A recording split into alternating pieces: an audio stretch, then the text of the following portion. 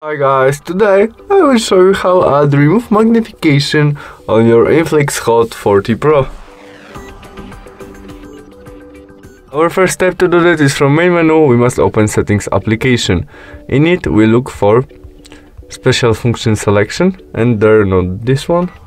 Scroll down to the usability where we have our magnification right now.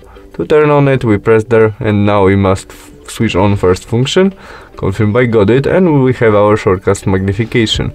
We can change position by tap there and swipe on the screen. To zoom our screen we press on it and tap on our screen.